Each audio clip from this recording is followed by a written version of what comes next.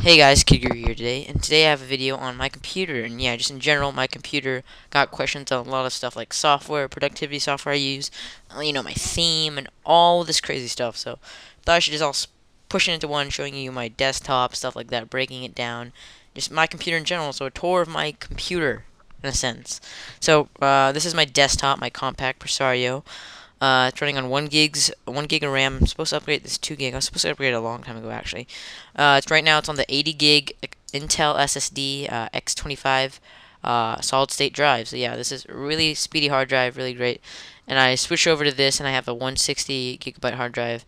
I think it is I don't, oh, what's the company? Is it? I forget the hard drive, but I don't use it for backup. I use it for more just other files are on there, and if I ever have to switch between drives, I can dual boot into it. It's also running XP, but this one's running. The SSD runs professional, and the other one runs home edition. And then I also have like an external plugged in. So those are my three main drives. And then you have my laptop on the side, but that doesn't really count. So those are all the drives that are in the computer: the external 500, the 80 SSD, and the 160 just original hard drive that came standard with the computer. So that's where all my media and everything is split up, backups, etc.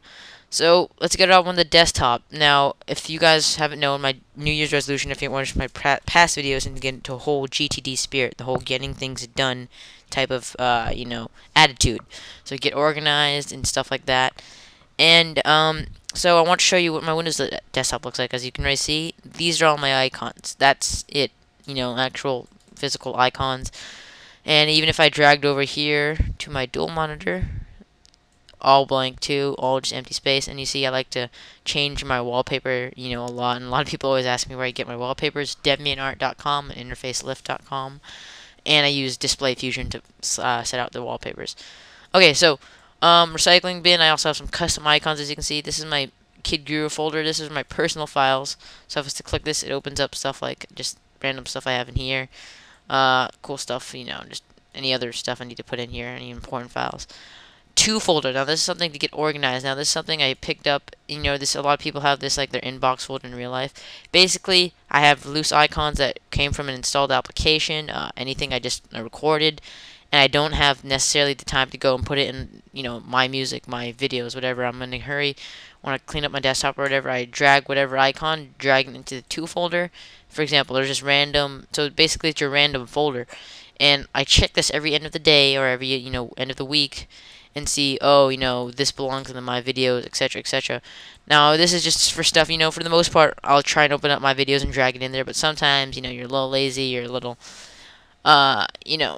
whatever, you just don't have the time for something, or you're in a hurry. And, I've had a lot of situations like that, or I just want to clear the desktop in general before I record a video, so I put it in the to folder. Now, a lot of GTDists, and that means getting things done, purist, whatever. Some people, like David Allen, who's a huge organization guy, say that they've ditched the to folder thing just because they think that people, if they're not going to organize it in the first place, they won't do it at all. But that's why I make it a necessity, make it a goal to check it every weekend or every end of the day, and I do for the most part. And usually they'll have like way more files, but for the most part I will go out and I will take like for example these two videos and go to my videos and just drag them in there.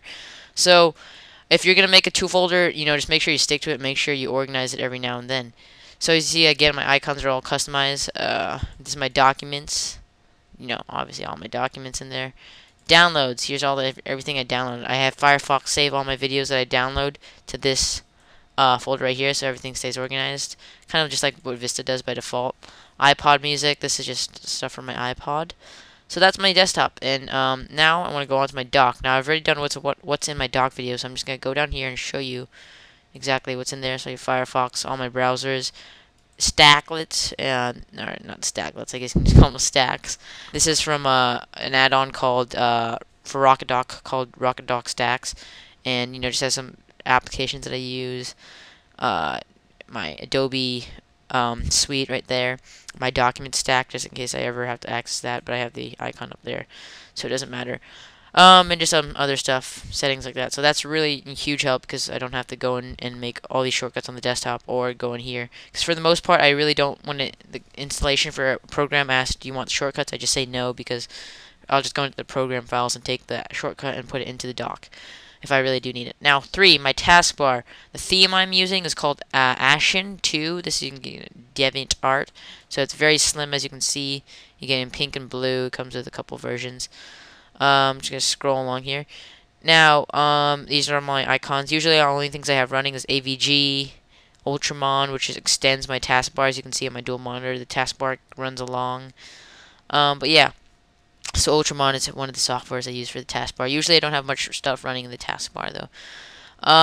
Now, start menu, the actual menu itself. Like I showed you earlier, if I drag over here and go to start, all my programs not that big, you know. It's, as you see here, I organize it in stuff like PIM, which stands for Personal Information Management, for like Microsoft Office, Evernote. Security, I have all my, you know, security applications in there. So, you know, just if you have time, go through here and organize it. VoIP, Skype, Uvu, and, you know, TeamSpeak, all that stuff. Video, all organized. So everything's organized, so I know where everything is. I can get to it quickly. Now, on to miscellaneous productivity, software I use. A lot of people always ask. Okay, so first off, to make all my cool icons, I go at DeviantArt and Interface Left have great icons. To apply them, you can manually do it, or you can use something like Icon Packager. I've done a previous video on this. Alpha Clock, I actually spelled it wrong. It's ALFA. Does this little clock right here where it shows the actual day and the time in whatever standard format you want to do it in. Not only that, it says the time. You can make it say the time every hour, and I'm actually going to play the time right now. Let's see if you can hear it. The time is 9:58 p.m. And it goes on just like that.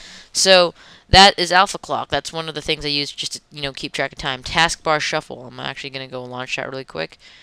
And basically that allows you to shuffle around your taskbar applications that, you know, need be shuffled around. So Firefox, I can move that over here. Notepad, you know, whatever.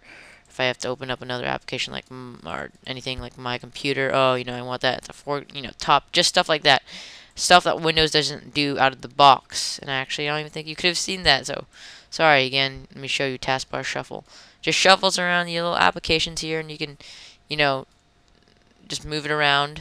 It's very easy for organizing, especially if you have a lot of clutter in your taskbar. Taskbar shuffle is a great application. Okay, Ultramon. This is not free. Ultramon is you can get a trial, but you pay for it, and it extends your taskbar, so you can minimize windows to your dual monitor and stuff like that.